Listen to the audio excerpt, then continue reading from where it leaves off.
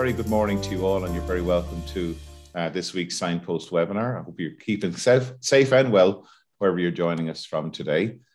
This series is brought to you by Teagasc in collaboration with Dairy Sustainability Ireland, the National Rural Network, and Dairy, Food Drink Ireland Skillnet. And we have Pat Murphy, head of the Teagasc Environment KT programme, assisting us with questions. Good morning to you, Pat. Morning. And just before we introduce our main guests, I just want to talk about the main issue that we're going to be speaking about today is the use of anthelmintic products. And internal parasites, we know, are a major challenge to grass-based production systems across the world. And parasite control is largely based on suppression using what are called anthelmintic products or drugs. However, there is growing concern around the emergence of drug-resistant parasites. And one man who is leading the charge to combat anthelmintic resistance is Bruce Thompson, who is a dairy farmer based in Ballyfin, County Laois. And today, Bruce is going to speak to us about protecting dung beetles while managing parasites. So, Bruce, you're very welcome to the Signpost webinar series. Good morning, Mark. Good morning, Pat. How are we doing? Great. All well down in County Laois this morning? Yeah, great. Yeah, it's well, look, we got a little bit of rain there the weekend, so the place is looking a little bit greener than it did a week ago anyway. So yeah, hopefully that'll get things moving again. Yeah.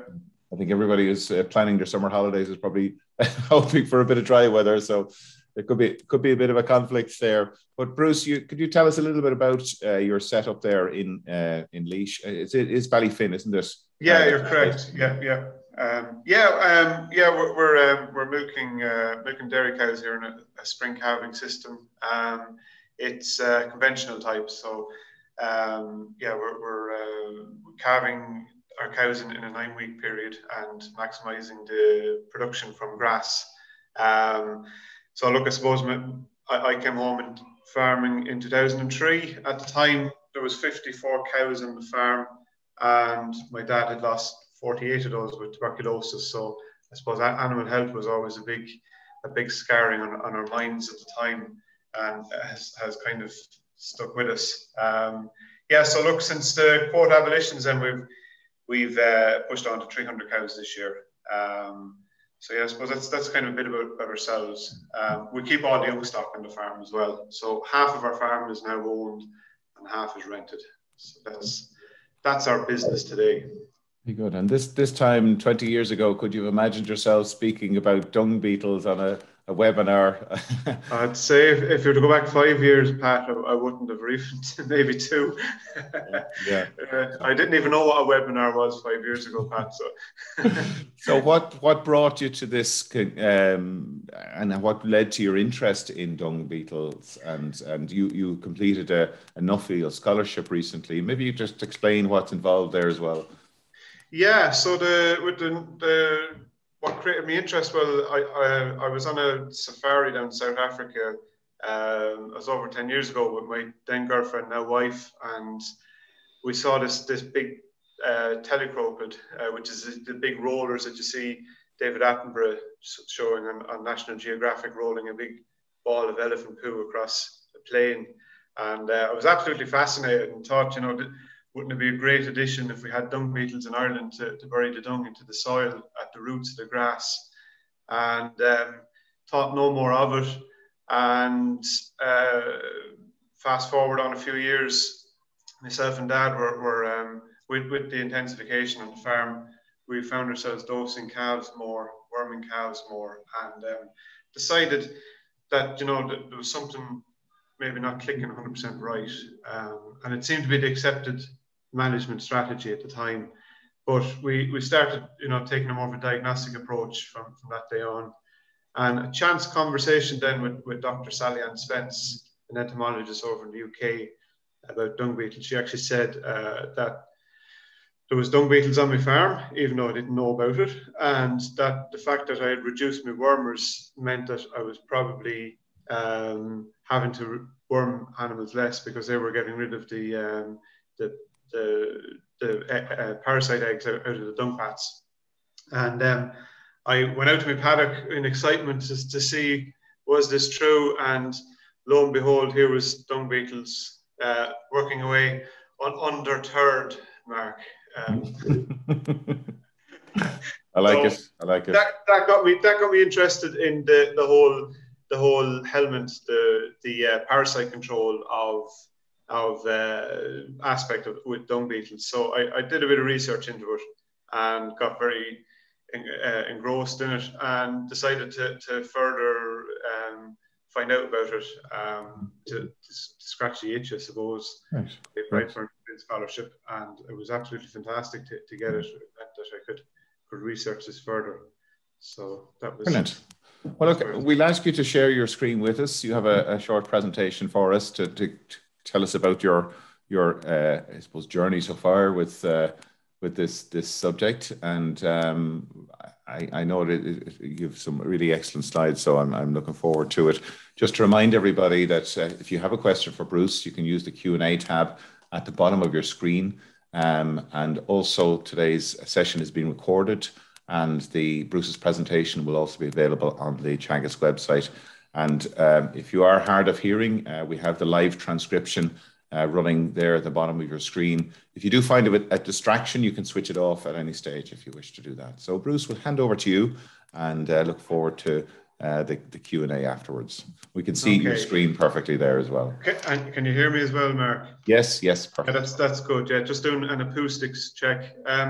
So here we go. These are dung beetles, and I'm going to speak to you today about how they're affected by anthelmintics and how they actually reduce parasite loadings. So here's the very first dung beetle I was talking about. I was so enthralled by it that I took a photograph of it. So that guy changed me my perspective on things. And that's a little bit about the Nuffield. I'm a 2020 scholar. I'm very, very thankful to Nuffield Ireland for investing a lot of the resources into me to investigate this topic. As I'm a 2020 scholar, I didn't get to do much traveling. However, I did get to do a bit in last March around South Australia and Tasmania, to investigate the dung beetles there. So we're looking at dung pats as being a noxious weed sitting on top of the soil.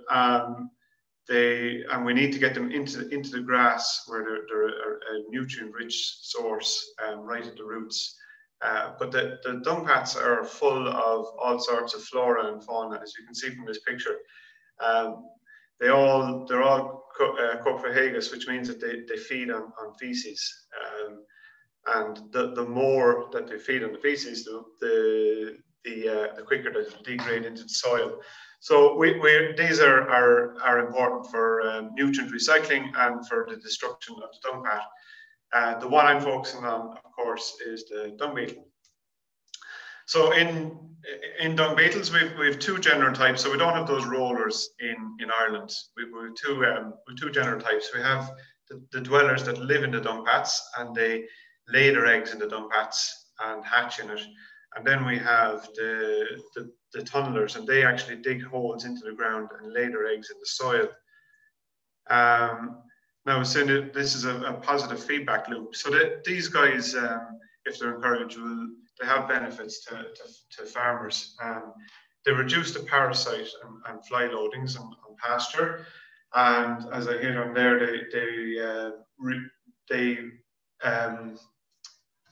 an important source or important part of the breakdown of the dung pat. So you'll have more efficient nutrient recycling, because the dung pat's broken down quicker. There's less nitrogen lost to the atmosphere. It might sound small fry, but it all adds up. There's less risk of the dung pat being lost to the atmosphere. And I mentioned there, I went down to Australia and Tasmania. One of the reasons that they actually imported beetles and bred them in that country, that was why I travelled there. They had an awful problem with, well, A, flies, and B, pasture fouling. They actually had a high percentage of their pasture land covered in dung pats prior to importing these beetles. Why did they have to import them? Well, in Australia, they imported cattle and sheep in the late 18th century, but they didn't bring the dung beetles with them. And as farming intensified throughout the 19th century, that they found these dung paths were sitting around for years before they actually literally dried up and disappeared.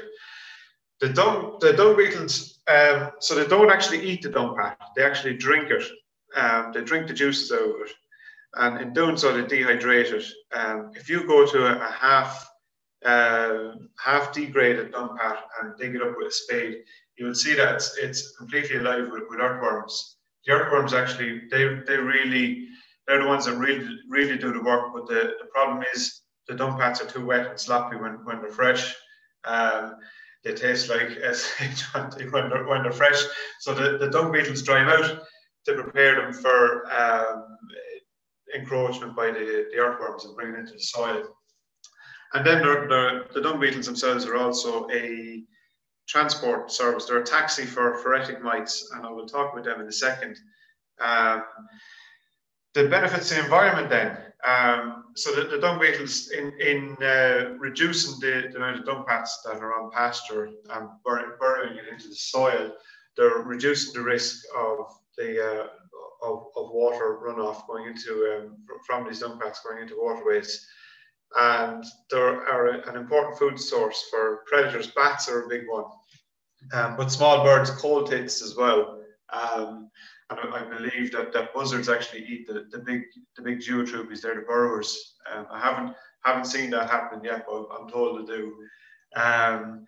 There are species that deserve recognition in their own right. So there's a lot of them in the country. We don't really realise them. Farmers tell me that they don't have dung beetles on the farm. They do have dung beetles on the farm.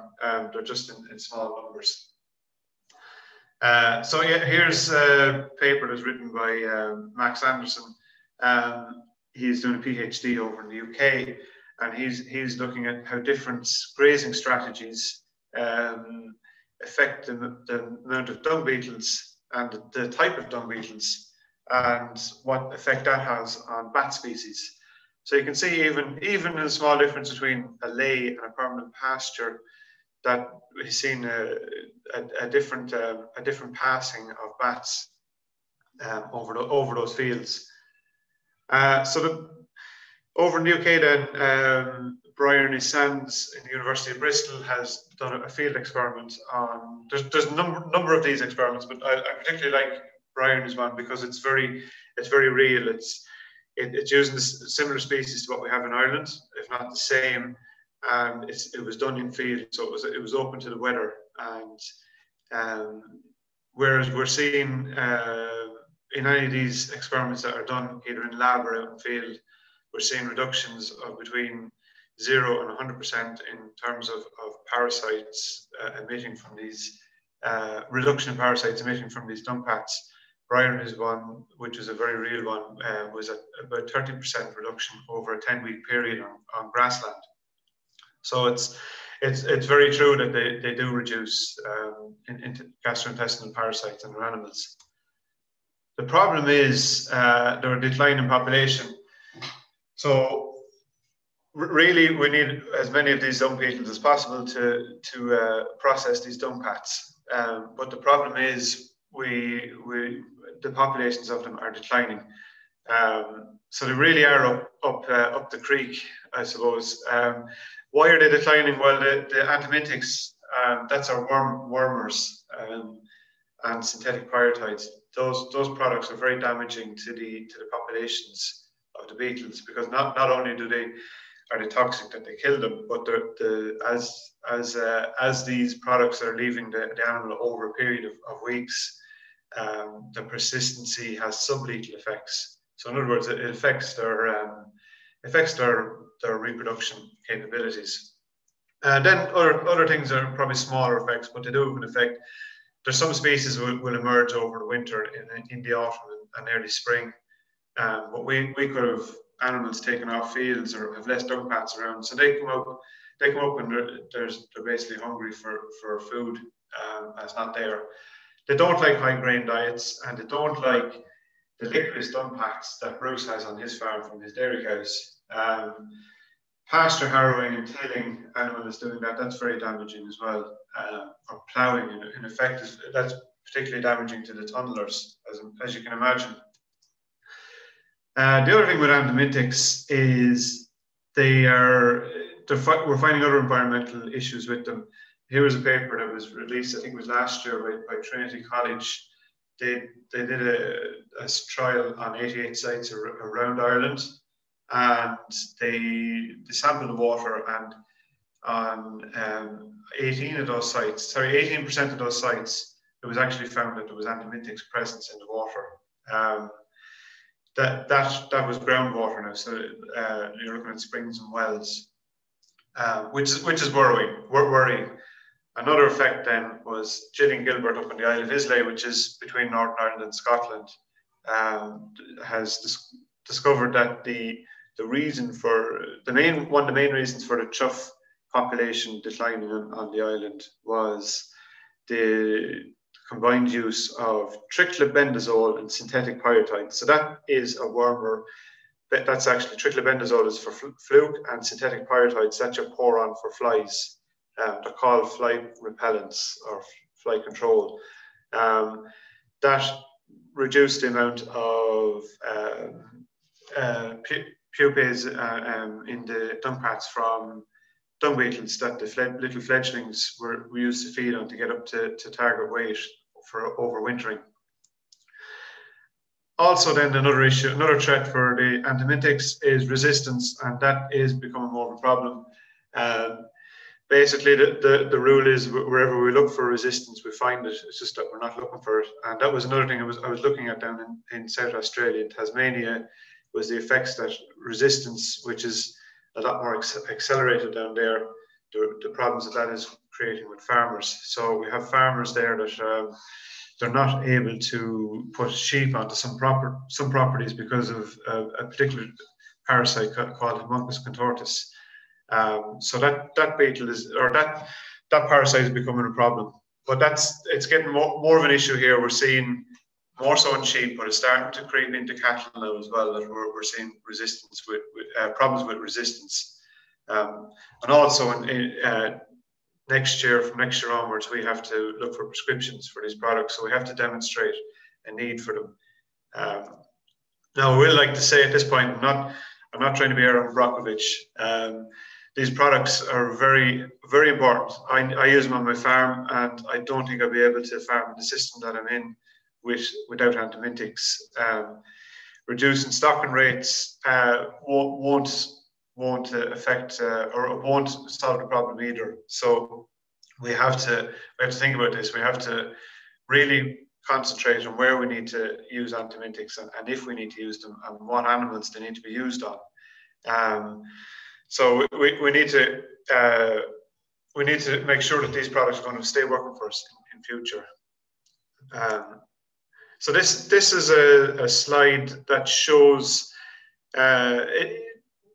each line is a different animal group, different management group, and we can see here the red line that's typical of what we're doing in Irish farms. So we're looking at we're not really minding the free living stage of the parasites. So we're not considering what the loading is too much for this is for sheep. We're not really considering what the loading is on pasture, but at 5,000 eggs per day with a typical system where we're worming every 21 days, the animals are performing just average is all we can say. Whereas if you look above that, the animals that were given a low parasite burden actually perform better with no antibiotic being used, rather than the ones with antibiotics being used on what's typical pasture management.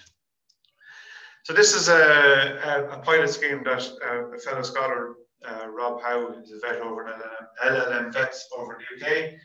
And last year he tried out a pilot scheme with a number of farmers.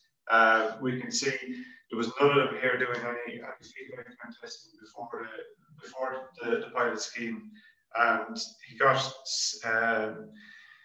94% of them to actually do fecal egg counts, and 69% of those farmers started using wormers based on the based on the results from the fecal egg counts.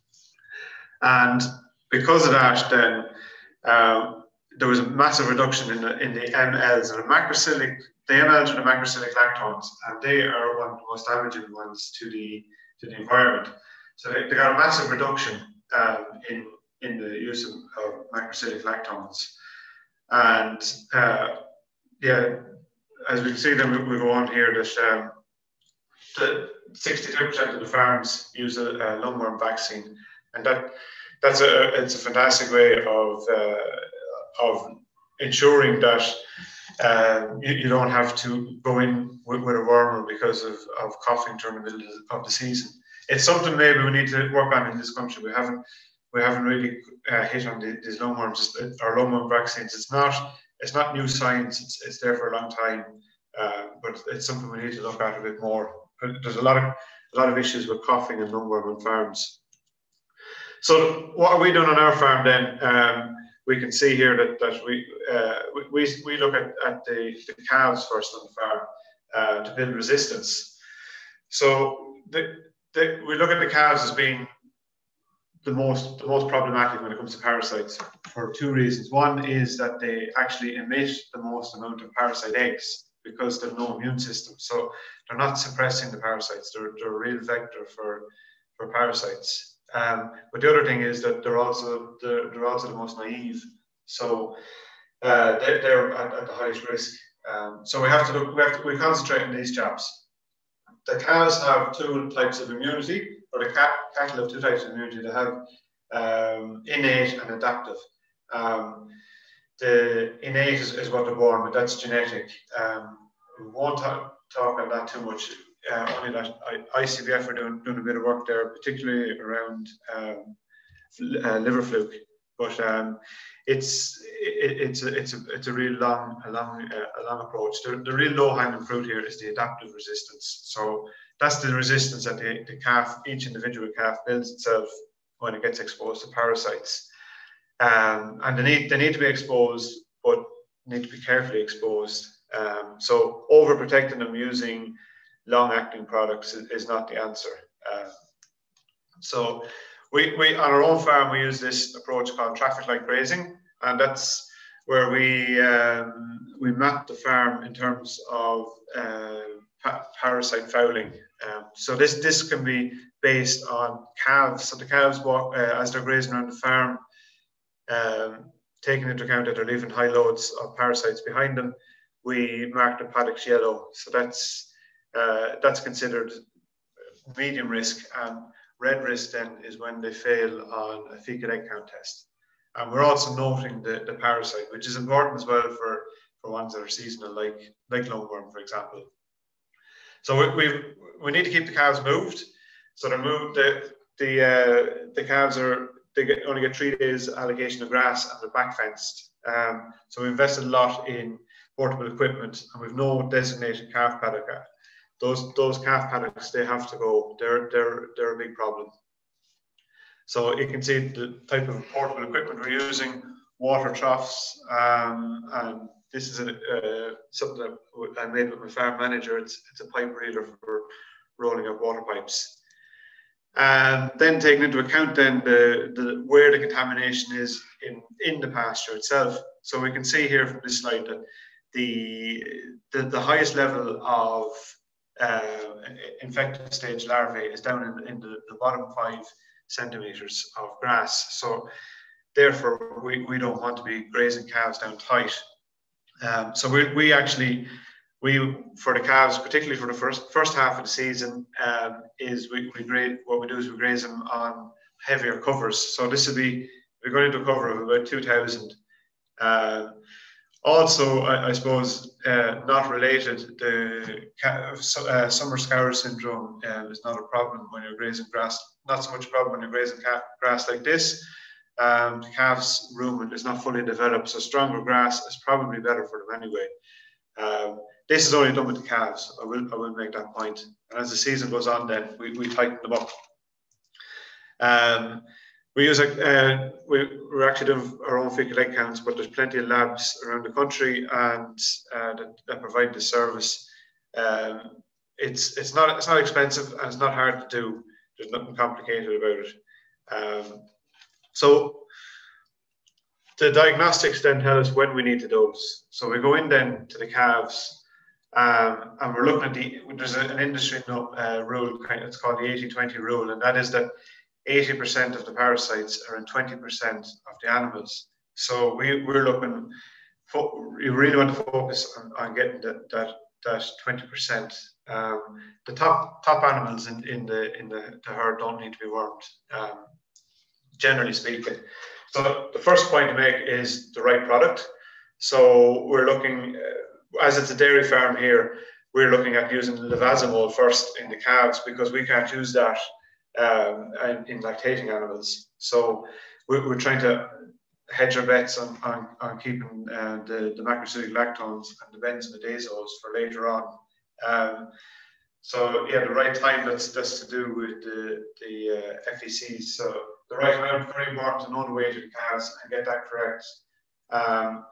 Refugia then, that's a safe refuge for for parasites that we know are susceptible to the wormer. So you're going to get that when you don't worm all the animals in a group.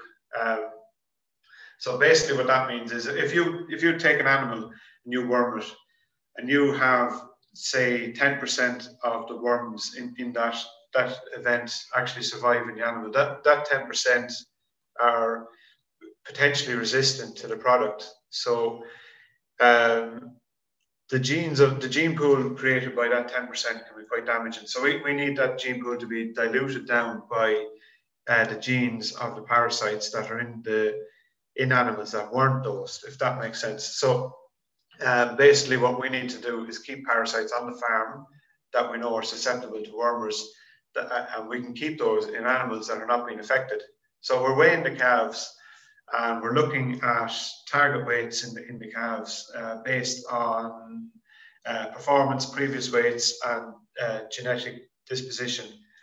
So after the worm dose then, these calves go out onto what we call the dump paddock. And this paddock is used solely for the purpose of putting the calves on after they're dosed. So they go onto this for 2 to 3 days and they expel the highest concentration of wormer out onto these paddocks. So that means that as those products, as I was saying, are damaging to dung beetles, we're trying to keep that in one spot, and it's an area that doesn't get used too often. So it's kind of concentrating the problem into one area rather than diluting it around. I will say last week we went in our first worm into the calves, and 50% of them were worm dosed, and the rest of them were all fine. That was out of, I think, with 83 there in that event. In terms then of flight control, to get away from our synthetic pyrethroids, which is our fly repellents, we are using more. We're putting on our hemp underpants, and we're using these alternative products. So Stockholm tar and eucalyptus oil, they are more earnest to put on. I've been using these now for 3 years, and I've actually been getting better results from them based on the amount of heifers coming into the parlour with blind quarters. We've had no summertime mastitis. We haven't had that in years anyway, admittedly, even with the synthetic pyrethroids. So the problem with this is you have to go more often with it, and it's a pain to put on. And there's my wife's radiator roller, which she now knows where it is. And all of this then leads to the milking cow herd. So my milking cow herd haven't been wormed since 2017 at any point. And the milk elisa testing, that's the antibody levels of astrotagia, which is a stomach worm. The readings for that in the milk tank haven't been rising. Now it's a young herd, so its performance hasn't been realised yet. So our fertility figures haven't been affected, and our milk solids have actually increased in the face of it being a young herd from 432 kilograms in 2017, which was the last time we wormed the cows, up to 458 last year, which is in line with the genetics of the herd. And I will definitely use antibiotics if and when I need. Then on to my dung beetles then. This is an experiment we were trying out on last year. We were catching beetles and breeding them. So I mentioned earlier about the ferretic mites. You can probably see them here crawling around on the tops of these beetles. Those mites actually they eat fly larvae, the nuisance flies. So and there's a train of thought that they might consume parasite eggs, but I'm not 100% certain on that yet. But they definitely do. They definitely do eat the fly larvae. So we're trapping beetles, and we took into breeding them. Now the problem is that this is quite laborious. So because of that, we had to revisit our ethics on the farm. And here was the help we got for the job. These work for snacks and fruit juice, and I find them quite efficient. So that's my son and my daughter working away there, digging out for a breeding cage. And this is one of the first ones we made was the field breeding cages for the beetles. And this is an indoor incubator type of system. Now, unfortunately, last year with the restrictions, I wasn't able to get my starter stock. This is specifically for the tunnelers, which I think have the most benefits to bring to agriculture. But I wasn't able to get my starter stock. Unfortunately, you could only get 1 or 2 beetles here and there, and I need a couple of hundred to get the thing rolling. With a group of other people there in the UK, I have produced this website called dungbeetlesforfarmers.com, and we were in Groundswell this year. Unfortunately, I wasn't able to travel, but you can see there that the following of people that seem to be looking at these beetles. It's creating a bit of traction. They are a really good indicator species. So if you have a good few dung beetles on your farm, you can be fairly sure that there's a good nutrient cycling system taking place on your farm. And also, if people think that dairy farmers are anti-environment, my own discussion group have recently been awarded an EIP for looking at this whole area, and we've gotten funding to do so. And it was embraced with open arms by the whole group. So that's me, and that's where we're at with dung beetles and parasite control. So thank you for listening, and maybe you can kind of get a grasp now on this whole feedback loop, and dung beetles are positive. Thanks very much, Bruce. Really enjoyed your presentation, and very excellent messaging coming out of there, that there is a place there for nature-based solutions. And for me, I suppose we're really only discovering what nature can offer, really, aren't we, in relation to, and I suppose we have to be so cognizant of that when we are developing new approaches to farming approaches. So you've shared a website there that farmers can and anyone can log on to that to find out, how they can support dung beetles on their farms. Is that sort of information? Yeah. So the group that we've produced is a very unusual group. We've an ecologist, environmentalist, a vet, a conservation farmer, and I'm the bottom rung of the ladder. I'm the dairy farmer in it. So it's a very balanced group. It gives a very balanced look at the problems and the solutions to increasing these species on your farm. So yeah, it's very comprehensive, and we're continually updating it. Yeah, well, congratulations for bringing it to this stage, because there's many people that would, maybe keep it as far as their own farm, but I mean, you're spreading the word, so that is to be applauded.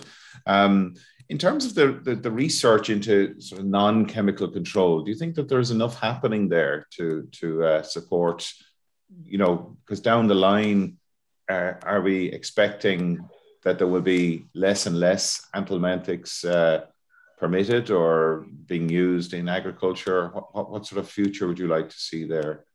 Yeah, well, we are looking at a reduction in anthelmintics. So it's going to have to happen. Well, like we have the prescription, the HPRA are labeling as prescription-only medicines from next spring. So we have to demonstrate a need for using it now.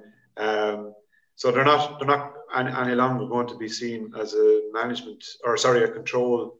They're going to be seen as part of the management from now on. So that's going to create a reduction. In terms of looking at the alternatives, there's an awful lot of snake oil out there and a lot of mixed messages. And yeah, we need to be looking at alternatives. There's no new products coming on the market. So we're really, in cattle, we've 3 products and we've 5 in sheep, and that's it. So we're not looking at any, new chemicals coming onto the market to control parasites. That's not going to happen.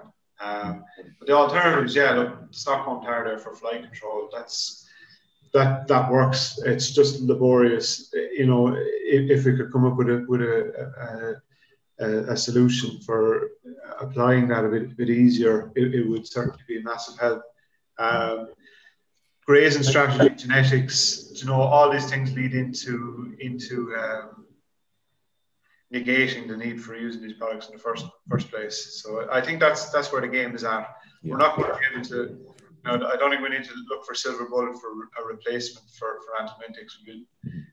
We have been looking at controlling these parasites in the animal itself, in the host, but now we're going to have to start looking at managing them out at the free living stage out on grassland. Thanks, Bruce. The comment here and question. Fantastic presentation and best of luck with the IP. Organic farmers have for decades spoken of the detrimental effects of certain wormers on other worms of the soil. The question here is, how does liming affect the dung beetle, or do we have any understanding of that? Yeah, well, I haven't come across it at all, to be perfectly honest. Yeah. So I don't know. I couldn't see that there'd be any issue. They are quite... they're quite tolerant to those sort of things. I know down in Australia they were actually washing the imported beetles with formaldehyde to clean them of any fungus. So I'd say I don't see that liming would be an issue, but I'm only guessing. I haven't seen any research on it. Pat, lots of questions coming through there for Bruce. Yeah, and I suppose a very practical one. You're down the line a little bit. What are the first steps that you would encourage other farmers to take on the journey to encouraging dung beetles?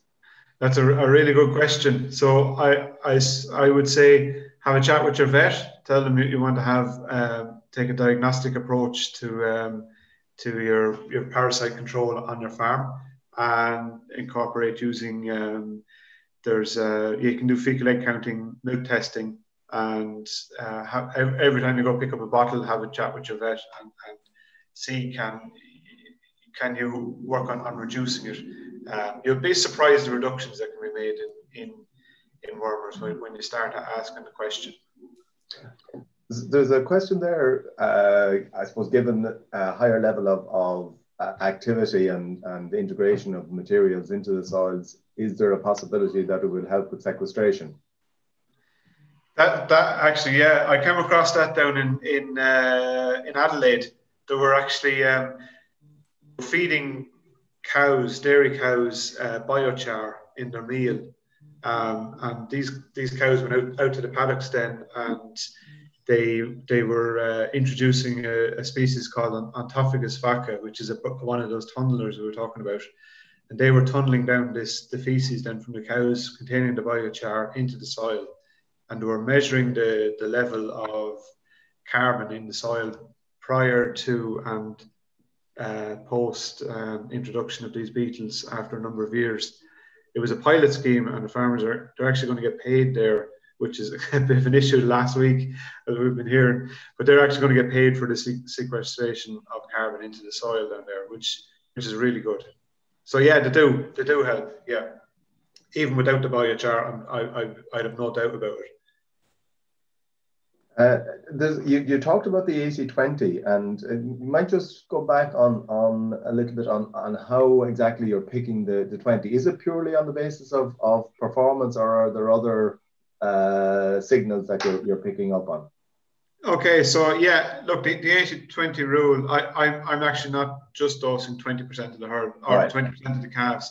I would, it's different parameters. So you start weighing the calves, So I suppose firstly, look, reverse back a bit. We're doing fecal egg counts. When the fecal egg count goes above a certain level, that says to me my calves need to be wormed. And we go in then with weighing scales and weigh each calf individually going into crush. At that point, then we are looking at the average daily live weight gain, and we use EBI then with the predicted calf weight, and it's target based on that. And if it's not hitting both of those, it's wormed. And also, you would good stockmanship then as well. So if you have a calf with a wet tail or is looking a bit miserable, or even if they are hitting those targets, we would worm that calf as well. So our last visit there was 50% of the calves. That was the first one this year. 50% of the calves were wormed. It's going to be impossible to tell exactly the worm burden of each calf unless you go and do a fecal egg count for each calf, and that's not practical. A weighing scales is a really good practical way of selecting calves, and of course good stockmanship.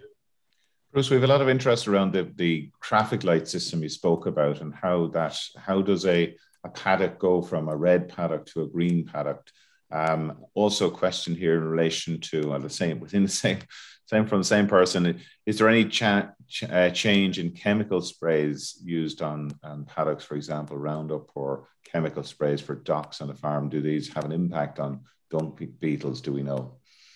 So two questions there. Okay, the sprays, I don't know. I'll be perfectly honest, and haven't come on any information on it. The traffic light thing, yeah, that's a really good question. So, if you're looking at a paddock that has a high worm burden on it, and you're assuming that it's high, if you come in with animals that like old dairy cows that shouldn't be susceptible to worms, if they graze it, they're going to hoover up a lot of the parasites and shouldn't affect them. The other way is to come in with a mower and mow the grass off and put it into bales or into the pit. Rest period is another thing. So if it's red in August or September, and that's not going to see animals for whatever reason or another until next spring, you can kind of assume that you could bring that back to an orange at that point, because the period of time between animals is going to affect, between grazing is going to affect the amount of infective larvae that survive in pasture. The question there is there's a couple of mentions of the EIP. What is the proposal? What exactly are you going to be doing in the EIP? Yeah, so we still have a good bit of ironing out to do in it, but we're taking a diagnostic approach to antibiotic usage, and made a commitment to not use macrocyclic lactones on calves. So that there are two main areas, and we're looking at building shelters then for other insects around the farms, and we're baselining as well. So we're actually going to get a baseline. And there's one of the regrets I have on my own farm is that I didn't, before I started taking a diagnostic approach, I didn't actually get a baseline done on my farm to know what insects are there. I know there's more insects on my farm now than there has been for years, but I can't actually quantify it, whereas we're getting in an entomologist to do a wide scale, fairly wide scale representative baseline on the farms to decipher what ones we've there, so that we can show an improvement. And is it all dairy farms, or is it that are going to be involved, or is it a variety of different types of farms?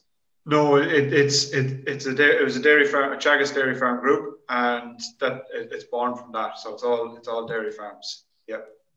And a question there: is there much difference in the types of dung beetles that are found for different species and I suppose different grazing systems? Yeah, there is. There's some species be very common. Some prefer sheep, some prefer cattle. Some will only be seen with one or the other. Some cross over, different soil types. There's a lot of different factors that affect them. The the diet of the animal would have a bearing on it, a big bearing on it as well.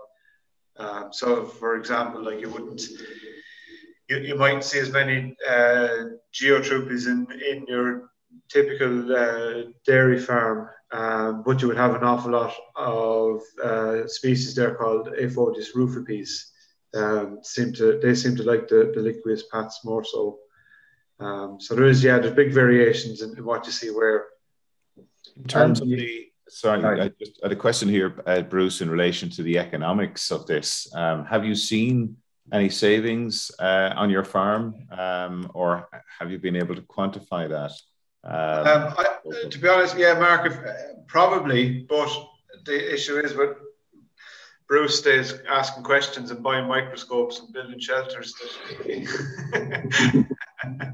Every few cents that he saves, he spends back on it. So it's been cost neutral.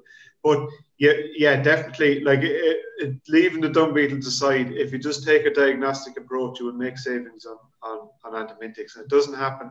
The big saving isn't in the first year. It's when those calves get up to being mature stock. Because the quantity of stuff that we're using in dairy cows is phenomenal. It's if we can reduce that, that's when we start making money or start saving money. Are there any other enablers that you think could be put in place to support this across the country? I'm just thinking in terms of policy or schemes, or I think some of the discussion groups or some of the department schemes have supported fecal egg counting in the past as well. But aside from that, are there any other things that you'd like to see happening there at that scale? Yeah, there's lots we could do. So we have a lot of information in the country. We're just not recording it and collating it very well. Now, that's probably been a bit critical. We're not collating it as well as we could be. With ICBF, they're doing a fantastic job in terms of genetics. If farmers took a diagnostic approach, recorded the information on the herd app, it's really easy to do. As we're I shouldn't have said herd app. I should have said farm software company, that goes into a database that ICBF could access. We would actually find bloodlines of animals that are genetically dispositioned to be resistant to parasites, and we're seeing that with the liver fluke peeping through, even though it's at the factory stage is probably a little bit construed by people using fluke control in the animals. So I suppose, look, particularly if we start a lot of us start using a diagnostic approach and weighing scales for animals, we will see the ones that are performing better when the feet hit the ground, and we can take those bloodlines and enhance those. So that's a particular area. The vets have a big job on hand, to be fair to them, and they need to be worked with. The farmers need to start. We don't want to be ringing our vets when we have a problem. We want to be ringing our vets when we don't have a problem. So we should be paying our vets for healthy animals, not paying them for sick animals. So farmers need to take a different approach, have a chat with our vets. That has been kind of with the knowledge transfer scheme that was on there a few years ago. That kind of did start off a few conversations, particularly around antimicrobial usage. But if that was enhanced upon and taken on board a bit more, that would be a big help. And then, look, industry should be getting involved in this as well. There's going to be less scare of maybe residuals of these products being around. So it's in their interest too. And I know down in Tasmania, the milk processors put in money into importing. It was actually an Irish species, the Geotroops spinacher. He's found in Ireland. They introduced him into a catchment area of a river to solve algal blooms. So the industry can have a big impact into what can be achieved as well. So they're kind of a few areas. I could go on for days, Mark, but There's a question here. Do you see a potential for a side enterprise in breeding beetles and supplying them to colleague farmers? Okay, yeah. Well, look, yes, probably, but the issue is, the beetles, when you breed them like that, it's not a matter of buying them in a box, let them out, and job done. They will go out, if you're going to go out with your macrocyclic lactone, or your neighbour uses it, they're going to go and they'll be dead straight away. So it's not the answer. Like, the answer is in the grassland and the analytic management. So yeah, look, there's a certain call for, I think, those geotroopies, the tunnelers, for work to be done with them. Definitely that. There's probably other species. There's over 40 species in the country, so I wouldn't know them all, and I know exactly what ones are where. But there's the more diversity you have in the dung pat, the harder they work. So it's important that we have diversity. But yeah, it's not a silver bullet answer either. The question there in relation to the dump paddock, and did you consider water connectivity in selecting your dump paddock? At the time, no, but it's something we've talked about since, because at the time we started at that, we didn't realise that the most prolific antibiotic in that case, the case study that Trinity College did, was actually benzimidazole. I didn't realise that. I would have put my money on a macrocyclic lactone to be the most problematic, but it was benzimidazole. It's something I've been rethinking. All right. Yeah. So yeah. So could you just remind us, Bruce, again of the website, because there's quite a few people just wondering. Yeah, so it's www.dungbeetlesforfarmers.com. Okay. Yeah. BEE. Yes. Opposed to BEAT. Yeah.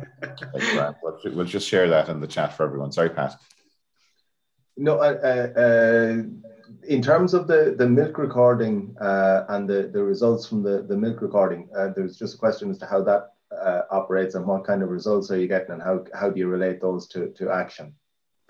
Okay, so the important thing with these results, this is why I say talk to your vet. We're not doing individuals, sorry to state that, we're not doing individuals for milk recording for osteotagia readings for parasites. So the interpretation of results is very important. So if you're seeing a high reading in osteotagia levels in your milk, it might not actually mean that's disease. I saw mine there this year was moderate enough. I was getting a little bit concerned, maybe I do need to go, maybe I don't. This was a bug tank reading, and we had an unfortunate incident completely unrelated to disease. We lost a cow in the yard here, and last month. So we got a rabomycin from the processor and sent it into the lab for analysis, and there was no signs of any osteotagia in the animal. So that put my mind at ease, saying that we haven't got a problem there with that worm in particular. The interpretation part of it is that, I'm not saying there was that wrong with the test. It was 100% perfect. I have no problems about that. But it's telling me that the animals have become exposed to the osteotagia. So if you have particularly a lot of young stock in a herd, they're going to show up with higher readings than older animals as become exposed. You just have to be very careful about interpreting the results. There's a question there in relation to workload, and I suspect you're probably not the best person to ask it in terms of the workload you put in, but taking a farmer who takes on this approach, I presume there's positives and negatives, less time dosing, but a lot of time put into other elements of the process. Where do you see the balance? Is this something that could be a time negative or time neutral for a farmer. In other words, it's not going to mean a huge amount of extra effort to do, I suppose, the right thing in a lot, or if that's the way you want to put it. Yeah, that's a very good point. So in terms of the physical stuff, so you're going to herd your calves once a day anyway. So, once every 2 or 3 weeks, take a fecal egg count. It's not that big of a job to do. You're not catching calves to do fecal egg counts. You don't do that. You take a pooled result, take a pooled sample of a number of fresh dung pads. Yeah. So that's not an issue. Post it off to the lab. In terms of actually dosing, you're spending less time dosing. So you're saving time there in that regard. And look, the dosing process takes a little bit longer because you're weighing. To be honest, probably should be doing that anyway. It's beneficial to a dairy farmer to get his dairy stock up to target weight by using as little inputs as possible. So you're being more measured with performance then. So if you need to intervene with concentrates or not, then you can make that decision based on the performance of them. Management end of it, there is a bit more than that, and you need to be just look at the likes of traffic light grazing. It takes a little bit of what's the word, discipline, I suppose, just to fill it out as you're going along. It's not that big of a job to do. We have it on a clip chart thrown in a truck. So it's just when you move the calves, just mark it. I suppose moving the calves, look, as it said, your calves will perform better in a system where they're not exposed to heavy worm burdens. So you're going to gain from additional performance from the animals by moving them more regularly. It sounds a bit earnest in moving calves every 3 days, but if you have a field set up, you just move a tape in front of the calves once every 3 days. It literally only takes 10 minutes to do that. It's just when you go move from one field to another, that takes a bit longer, obviously, but we'll be doing that anyway. So, yeah, look, I suppose maybe time is probably neutral, long and short of it. Yeah.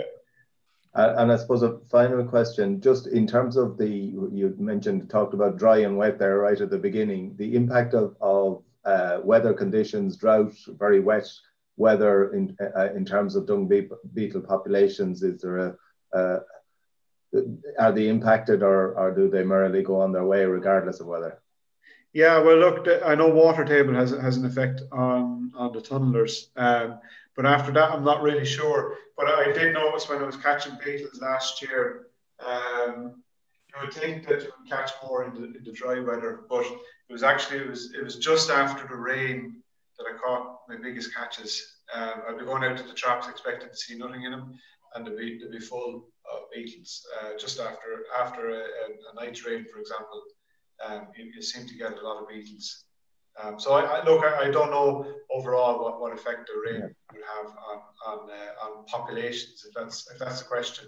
But the appearance of them seems to follow a fine day after a wet day. Okay, we're unfortunately we're right up on time. Pat, did you have a final comment there? No, just we watch the space with the EIP and hope that you keep the information flowing out of that through the websites that you have. So I presume that's the plan. Really inspiring presentation and an innovative project, Bruce, and continued success to you and your colleagues and the EIP group. And like Pat said, we really would love to get an update maybe down in a year's time or so when you have maybe some outputs from that. But thanks for your time this morning and excellent presentation. Reminder to everybody that we will be joining you next Friday with an update on the agricultural sustainability support program. And so we'll have Noel Meehan and Joe Crockett, Noel Meehan from Teagasc and Joe Crockett from Dairy Sustainability Ireland to discuss that.